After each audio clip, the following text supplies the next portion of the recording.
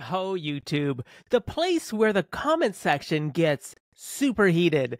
You know, last week or the week before, I did a video on why Canadians are not choosing electric vehicles. Well, it turns out I must have struck a nerve in the YouTube community because the comments were intense.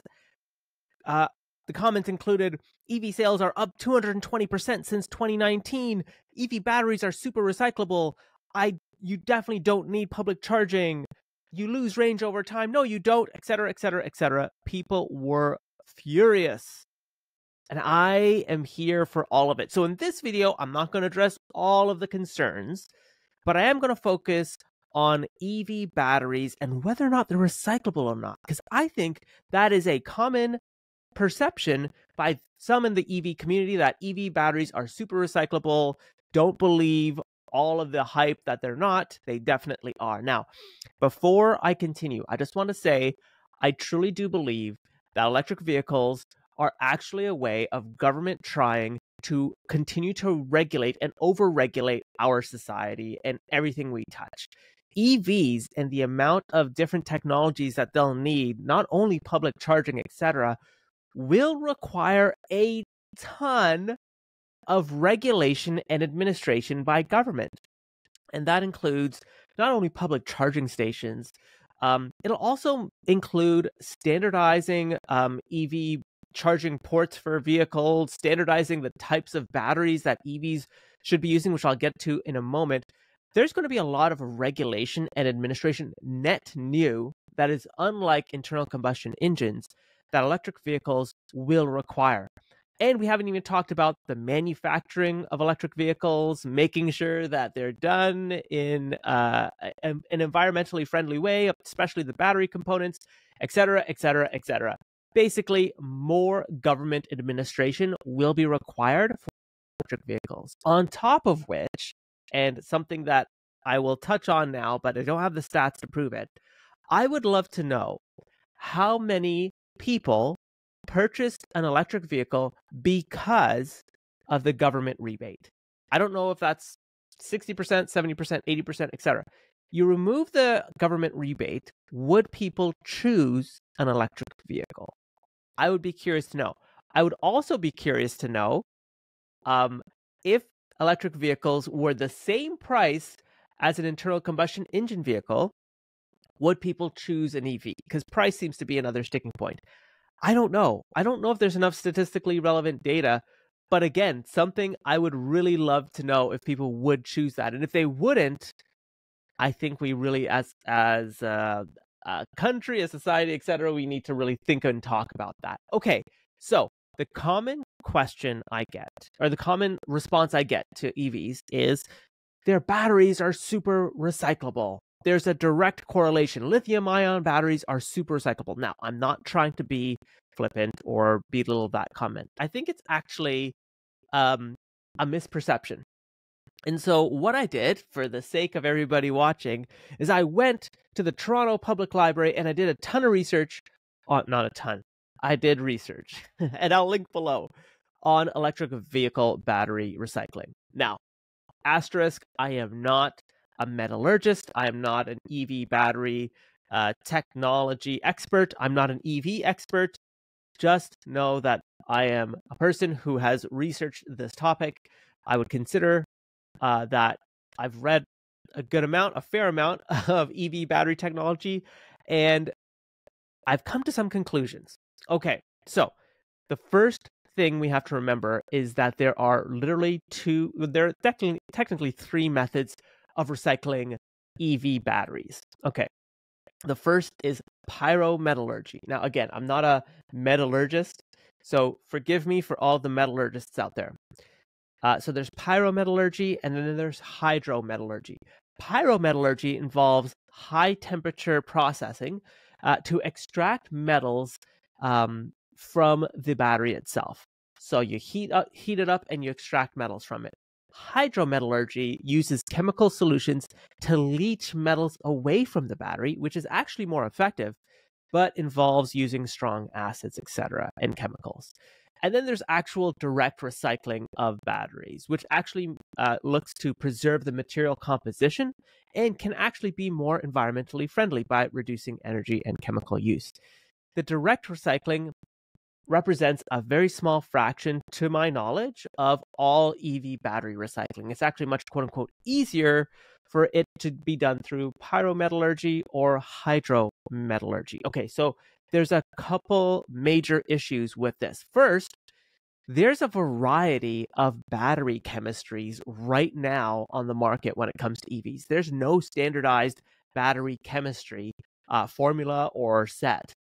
Forgive me, metallurgists, I know nothing about this, but there is no standard battery chemistry. Now, what does that mean? It means that a variety of different quote-unquote recycling methods would need to be utilized depending on the battery chemistry. And then, of course, there's the transportation and handling of specific batteries, which pose environmental risks due to the hazardous nature. Okay, so what are the challenges with each method? Pyrometallurgy means that, again, we are heating up the battery to remove metals from it to be used again. In doing so, this actually increases the risk of releasing very toxic gases. Specifically, during the pyrometallurgical process, processing batteries, gases such as sulfur dioxide, which contributes to acid rain and dioxins, highly toxic for the environment, are emitted in large quantities. The actual quantity is, again, determined because we don't have enough data to know the actual quantity. We also know that pyrometallurgy requires a lot of carbon dioxide emissions. This is interesting because it actually contributes to a higher carbon footprint as a result as well. Higher temperatures leads to the destruction of certain valuable materials that we actually can't get from the battery as well. So while we're heating up the battery to get some metals, we're actually losing some other valuable materials in the process of the heat loss as well. Hydrometallurgy, where we're using chemicals to leach metals away from the battery, we're using very strong acids in that case, like sulfuric acid and other chemicals that can, if not properly managed, lead to environmental contamination. And then, of course, that can be leached into our wastewater as well. Now, you might be thinking that spills, et cetera, are just fear-mongering by myself and my quest to quash the EV revolution. But the reason I bring this up is because there are major targets that G7 countries have put forward for electric vehicle adoption by 2035, which, by the way, is only 11 years away. And whether or not we believe those or not, the reality is there'll be way more electric vehicles on the market as the government keeps pushing electric vehicles onto the general public. A separate topic for another YouTube video. But one thing I want to recognize is that means more batteries will be used and then recycled, meaning all it takes is a few spills, a few leaks, and things can really go off the rails. So what this means is a few things. As I said at the beginning of this video, I really do believe electric vehicles are the vehicle, quote unquote, for more government involvement in our lives, meaning government will need to spend tax dollars on research and development on recycling technologies for electric vehicle batteries. They'll need to also design for better recyclability and make that a kind of standard practice for automobile manufacturers, meaning if you want to build an EV, your battery needs to be X% recyclable. For pyrometallurgy or hydrometallurgy or direct recycling, that needs to be taken into account. There needs to be regulatory and financial incentives for companies to design their batteries in that way, because remember, most companies design their batteries to output the most amount of energy at any given time. Sure, it's fun to floor a Tesla and go 0 to 60 in like a few seconds, but what's really at the core of that is a battery that can send that much energy to the motors in a very efficient amount of time. I don't know if developing a highly recyclable battery will still lend itself to that power diffusion.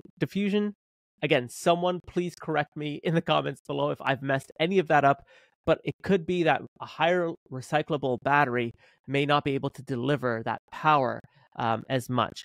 And then finally, there needs to be an infrastructure to collect, sort, and transport these batteries to recycling facilities, etc. So a whole new government apparatus, administration, legislation needs to be put into place because of electric vehicles. And that right there, I think, is the crux of the point that I'm trying to make, which is governments will be more influential in your day-to-day life as more EVs are adopted in our societies. Governments will have more control over the supply chain issues, et cetera, but the battery recycling will require a whole new regulatory and administrative process. And I don't know if EV pundits or experts or EV enthusiasts realize that more government involvement can lend itself to royally messing this up, right? So the government can put in standards for better battery recyclability, which may drive the price up even further than it already is. It may require further R&D that may take years to develop. It may require further rebates for the consumer because the prices will be even more elevated.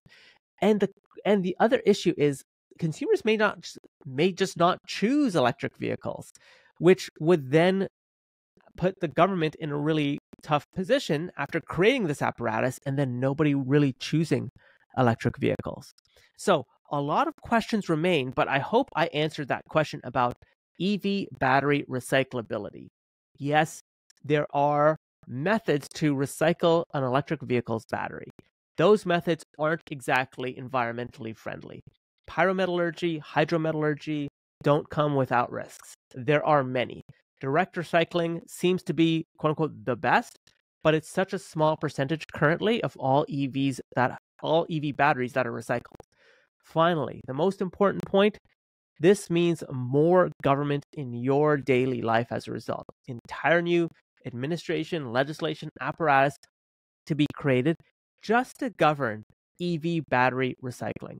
And I think that's something we as a society should really think about, as more and more of us are still questioning whether or not EVs are our next vehicle purchase. Okay, I really went through that at lightning speed, so feel free, leave me a message, let me know in the comment section below. I hope I answered your questions. Keep them coming. I'd love to continue to watch EVs grow, but I don't think that they should be mandated. I do think consumers should still have that choice, and I think we should consider all the research when it comes to electric vehicles, not just clicking on the headlines and thinking that this is a net benefit for the environment. There are too many other factors to consider to actually make that statement. Anyways, I hope you enjoyed it. Let me know what you think in the comment section below, and let me know if this answers your question on EV batteries and their recyclability.